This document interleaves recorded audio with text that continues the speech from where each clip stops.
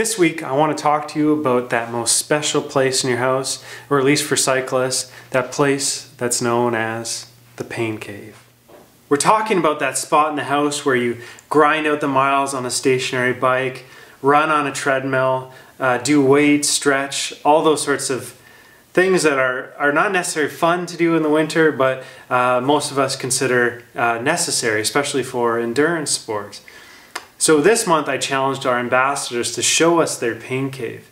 And to be fair to the process, I thought I'd show you or give you a little insight into my own little spot of happiness. Okay, this is my corner. It's right next to my office. It's built right into it.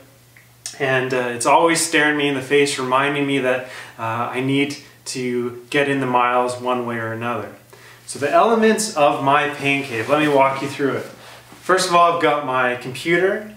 When I'm watching TV, movies, I find it hard to hear properly over the sound of the trainer because it is so old. So I like to have my headphones ready to go.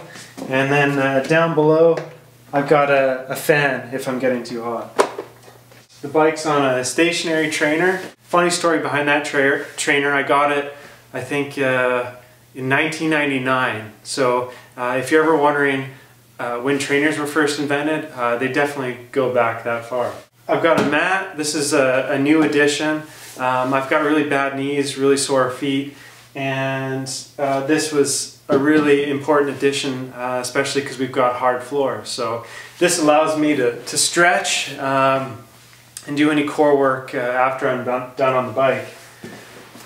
In the last video I showed you Compex, so I've got a couple of different units that I have readily available for after.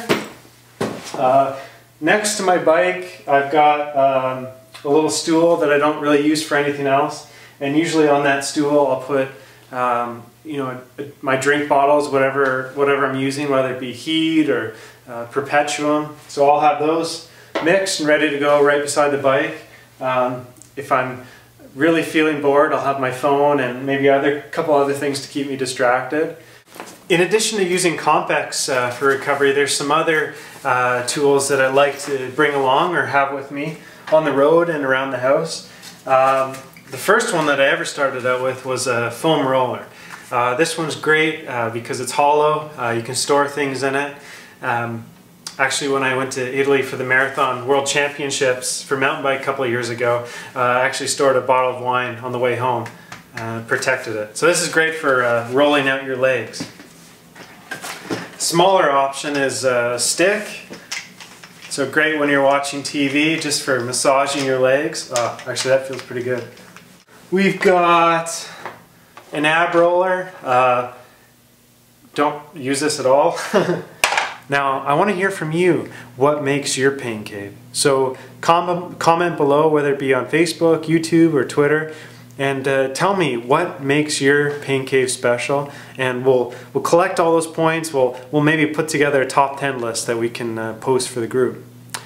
Okay, well that's it for this week. Thanks for watching, guys. If you haven't already, make sure to subscribe to our videos. We're really trying to grow this series and to get a better understanding of what kind of videos you want to see. So make sure to subscribe, like our Facebook page. That's another good way to stay in touch.